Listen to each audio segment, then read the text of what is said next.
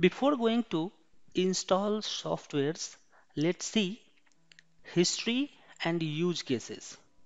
So here, welcome back. In this lesson, I'll explore the history of the Perl, understand why it remains one of the most powerful scripting language for automation, text processing, and system administrator.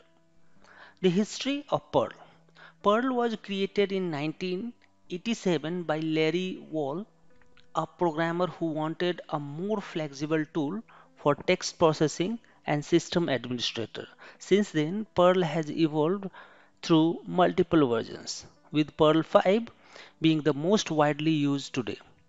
Though Perl 6 was introduced as a separate project, it eventually became its own language known as Raku. However, Perl 5 continues to be active in many industries. Now, why learn Perl? Perl is known as the Swiss Army knife of programming because of its versatility. Here, why developers still use today.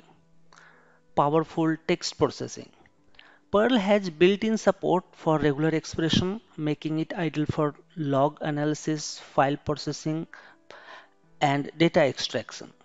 Then we also use in automation and scripting, used in system administrator, batch processing, and cron job, web scraping and networking.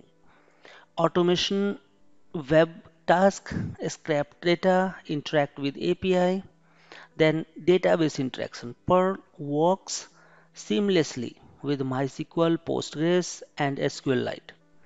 Cross-platform compatibility. Runs on Windows, Mac operating system, Linux without modification. In short, Perl is excellent choice for anyone working with text-heavy data, system automation, and backend scripting. So, who uses Perl?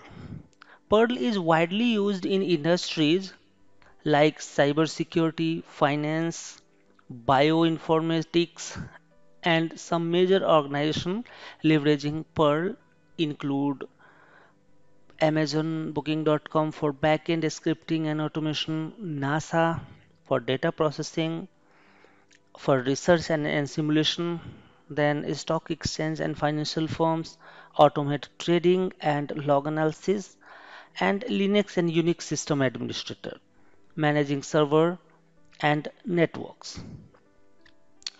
So now you understand why Perl is such valuable tool.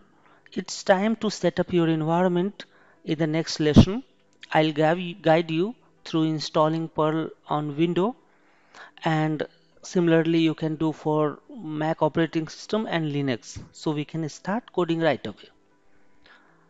Thank you. See you in the next.